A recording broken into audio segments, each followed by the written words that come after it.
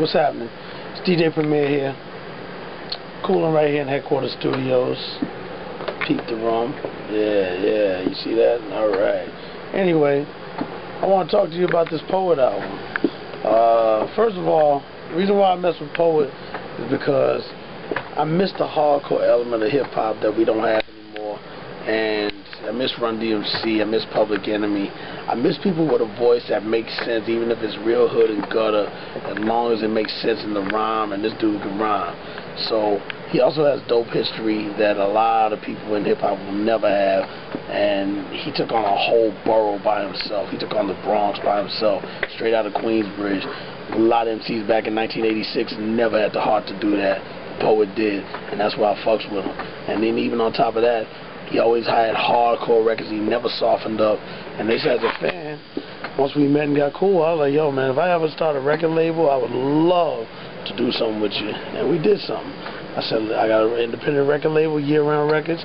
Shout to Biggest Gourd. And we get it in, man. And the album, the Blaqprint, is ready. I love the album so much. It's produced by myself. Easy Mo B did a cut. Big shout to Easy Mo B. And big shout to Jim Crates on the other joint called Situations. Straight heat. The whole album is completely intro to outro, what you want to spend your money on, because it's not all that corny bullshit that's out on the radio right now. We're the piece of the puzzle that balances everything out. So here we are, the Blaqprint, June 30th. One of my favorite songs is the first song that sets it off, I Get It In. If you're a person that likes to work out and just get all your aggression out, put that record on and trust me, you will be all in with that. You won't be disappointed. I Get It In. My joint Hate with Nori.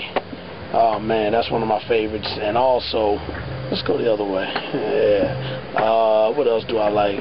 Oh man, Stretch Marks and Cigarette Burns with Imani Montana and Panty of NYGs. And the album also features the NYGs, as I just said. Big shout to Shabino on the joint with Lil Fame from MOP, Rap Addiction. One of my favorites. The beats, the rhymes.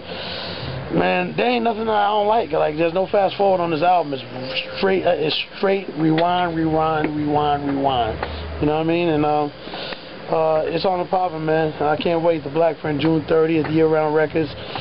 Shout out to everybody at Audible Treats for holding us down. To Michelle, you know what I'm saying? And shout out to Eclipse and everybody at Fat Beats Joe. Big shout out to Johnny over in LA. My man House Shoes, you know what I'm saying? And Rep Matic and everybody and all the whole Fat Beats crew. And it's on the poppin', man. Enjoy. You will not want your money back on this one. Peace.